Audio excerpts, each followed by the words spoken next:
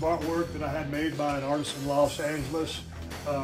Leather, stingray, shark skin, metal. It's cool. Little sign is try to sell some beer. Broken Skull IPA, best IPA in America. Replica of the Winged Eagle belt. This is the table right here where many beers have been spilled and many laughs had with some of my favorite guests that have come out here in the middle of nowhere to talk the business and shoot the breeze with yours truly. There's a No Smoking Skull belt. Road Warrior Hawk and Animal gave me the idea to have that belt, and WWE had one made. Come over here to the bar area. I used to have a keg. This is a kegerator, and I used to have keg beer on draft all the time, but I drank too much of it.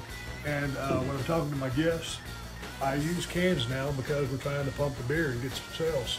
So cameras are set up. We actually just finished filming a couple of episodes of this show. And man, from doing so much research and hanging out with my producers, all these camera guys, it's quite an energy drain. So I'm gonna have a cold one. Take one last look around. Title win at 14. Hollywood Blondes, myself and Flying Brian.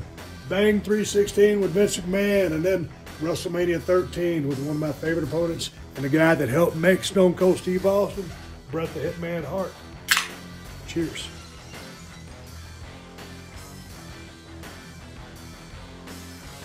Hell yeah.